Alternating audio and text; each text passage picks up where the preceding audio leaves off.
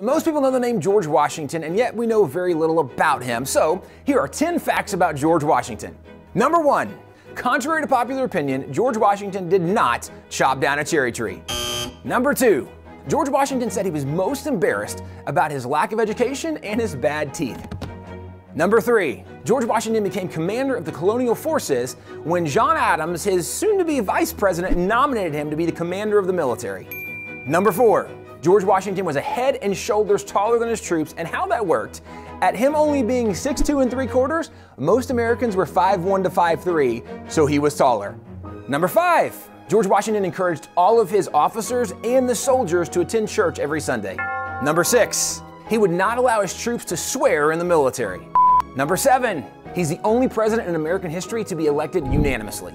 Number 8. After George Washington was sworn in as president, he added, "So help me God," which became part of what is now the oath of the presidential office. Number 9. He was a vestryman at his church who was in charge of helping take church money and providing for the poor and needy in the community.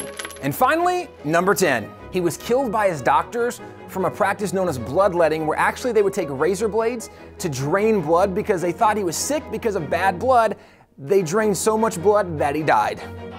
There's a lot more to the story of George Washington. Fortunately, there's a series called Washington's Armor. You can learn a lot more about his story and the amazing providence of God in his life by finding the series.